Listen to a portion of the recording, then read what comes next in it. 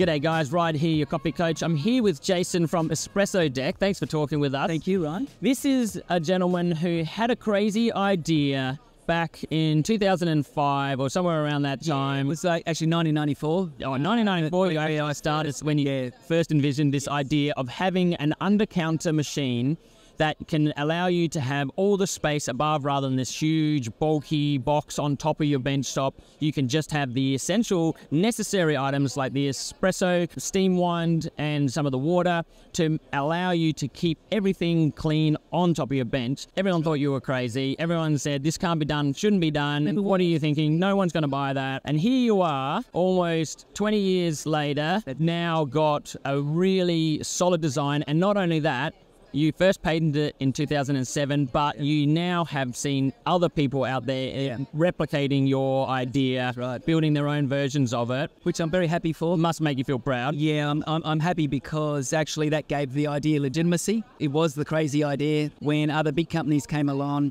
the whole industry accepted it, embraced it, and so now I'm not looking so crazy. So yeah, tell us your journey. Like, how did you get into coffee? How did you start down this pathway? What brought this idea to you? So when I first pulled a machine apart, I asked the question, why does all this need to be in here, in this box in between the customer and barista? And also as I went through my coffee journey, I was really sick of walking up to the back of a machine and sort of having to peer around and to chat to the barista, or to wonder how the coffee's pouring. It was just a very natural progression. Well, it started off actually, we could put the computer out of the hot box underneath, and also the pump, and also the boiler, and it just developed into, hang on, we can get rid of all this, put it underneath. So yeah, so eventually there was a few Frankensteins that I built, and eventually it just came up with a really nice simple design where you cut the hole, drop the thing in. It's a 20-minute install. Really proud of it. So you've packaged it all together now, so really easy for anyone in their home to have one, or in a shop as well, to have one just installed, cut the hole in the bench, and then just drop it straight in. We have a template for you just to put on the bench for whatever model you want, and drop it in. And so the parts that you've used in there, what machines are you using in here, or you've developed your own? It looks like this E61 head. Yeah, that's correct. Yeah, the Fame E61 head, big fan of it. I've loved it as soon as I saw it. And I'm also a big fan of the heat exchange unit machine or style of brewing, purely for its efficiency. We've got one element driving a boiler very efficiently and taking advantage of the pressure vessel that's there. That's a really efficient way to hold energy. I've never felt the need to put on other elements to try and maintain temperature when we've got the pressure vessel there doing it. Yeah, so yeah, because that's the next question is like when the technology keeps advancing, you've got your dual boilers now, you've got your PID, you've got pressure profiling, flow profiling, all of the tech that's coming out. Where are you seeing your machine going to keep up with that? Yeah, all of that can be attached to this in terms of, you know, there's flow systems that can just be integrated into this for you to measure. We've got shot timers. I actually prefer, rather than PID, I prefer a pressure switch that drives a solid state relay, purely because as soon as you turn your steam on, bang, your element's on. It's not waiting for the temperature to drop before it turns on. I believe you're a little bit undergunned if you're using PID in that sense. It's splitting hairs, but I've got a pressure switch, commercial pressure switch, that has never let me down, particularly only switching on and off solid state relay. So yeah, I'm really pleased with that, and that to me is the most robust, reliable system.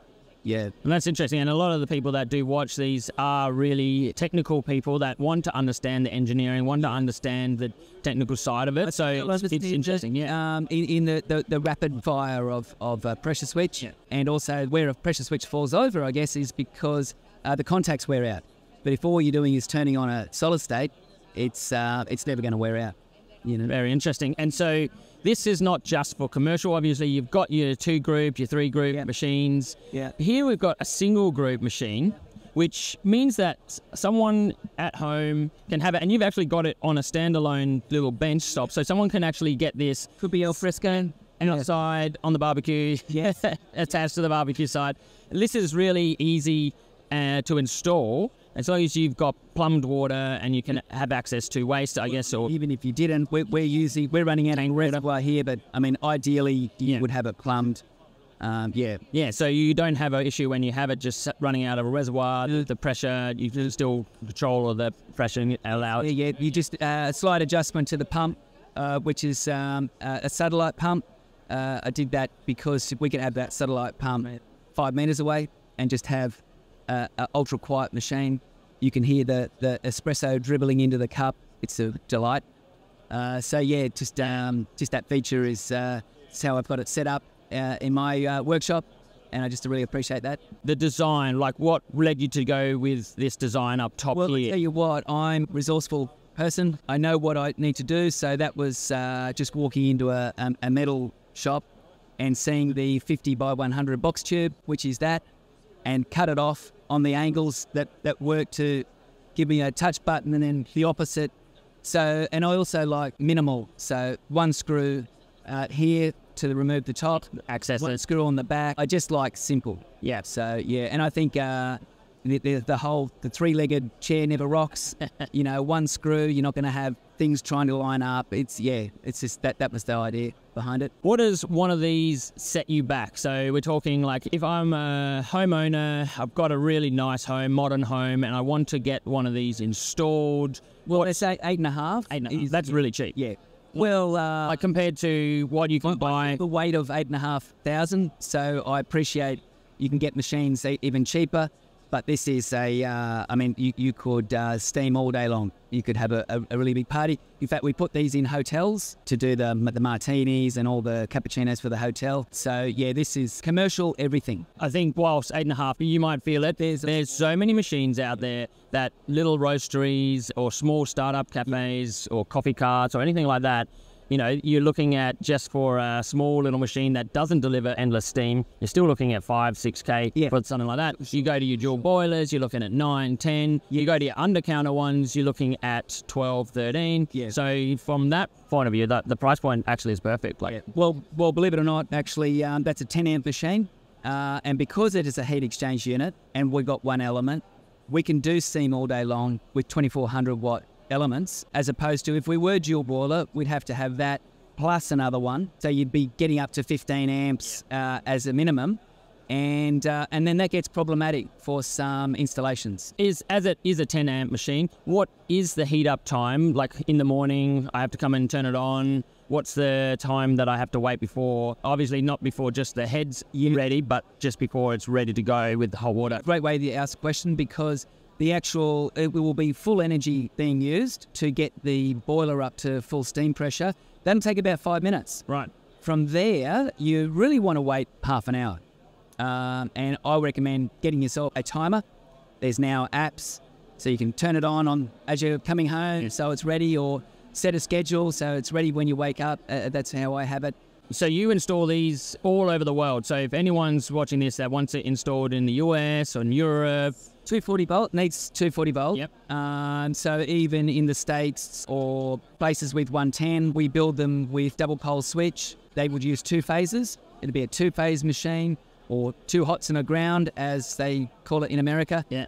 So that when a technician was to switch it off, both actives get turned off and they can go and safely work. We've sold them all around the world, but we do from 220 to 240, 250 even in Europe.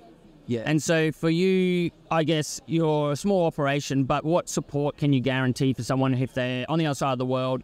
Like, how do we access a technician, or do we need to be able to understand it ourselves to fix it ourselves? Can you help them remotely? Absolutely. With technology today, we can help remotely. I've also got on my website a lot of tech videos.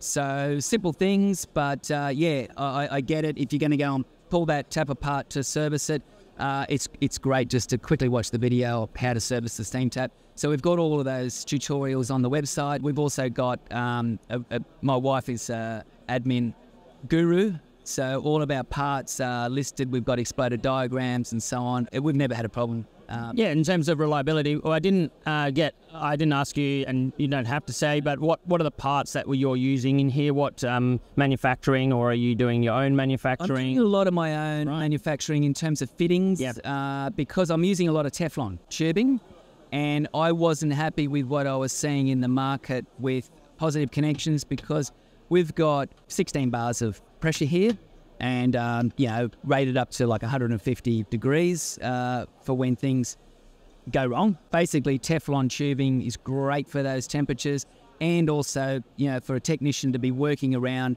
you don't get burnt on Teflon as you do with copper tubing. So I really love that. But I wasn't happy with the fittings, so I designed my own fittings, and I have them milled for myself. Yeah, so we can get them all out there to people as spare parts and whatnot. Yeah, and you sell them very reliable. You sell them online, and you have all that parts there. We don't sell them online yet. We're still working on the shop front for the parts, but that's just around the corner. So it's standard 58mm group heads and portafilter size. So most of the fittings or any accessories that you want to get, you can get them for this as standard. Pimp up now an E61 with flow control. Pressure gauges here. I'm a minimalist. I sort of strip it down as much as possible. But yeah, you can go pretty funky. I also have some extra deep portafilters, so you can put big triple baskets and so on in all of that. It's as big as you can get. Fantastic, yeah. So the steam wand, tell me about the steam wand. Is it Cool Touch? Yeah, it's a Cool Touch steam wand. So it makes it just simple to wipe the milk off. Doesn't bake on. Wonderful. All right, well, I guess it's time to actually make a coffee on it. Let's go. And try the espresso and the milk-based drink. So, yeah, let's get into it.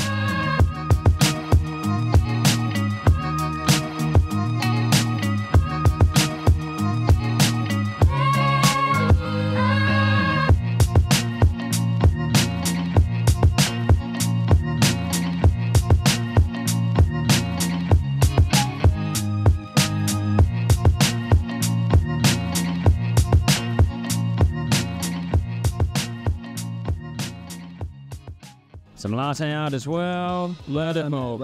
No eggs. Little burn.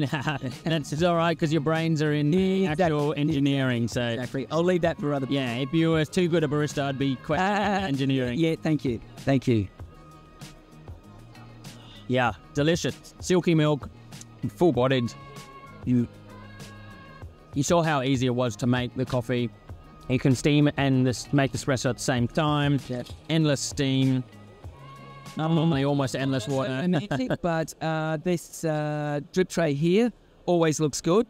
Underneath, if I was to show you that, so there's very little cleanup. You walk away, all of that stays under there. Yeah. Simply because of my little innovation here. Love it. It's just an angled plate that lives under, like so.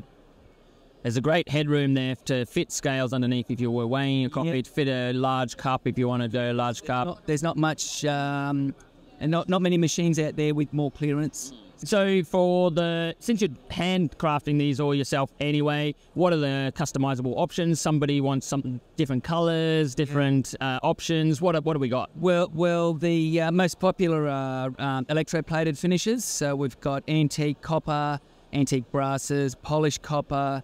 We've also got the ability to etch on the back of the stainless steel version. Any color you want, really powder coating. It's not the most robust finish. Most robust, obviously, is stainless steel. Second most robust is electroplated, and then powder coating. So you can have it in pink, you can have it in blues, any colours. Can you have different colours for different areas, different timbers? Not really, no. I mean, yes, you can, but you're willing to pay? Yeah, it would get expensive. Yeah. Doing different runs on different finishes, but yes, it's possible. I have thought of it, but haven't afforded myself the pleasure yet. So a Barbie-themed one would be pretty good for right now? Yeah, Barbie theme or a retro, reggae-style colour theme, and so, yeah, all possible. Awesome. Excellent. Thank you very much. Well, there you go. There you have it. This is the world's first original under-counter espresso machine before all of the Modbars, the Tech Bars, any of the other machines out there that have actually created under-counter, even though they might be more popular.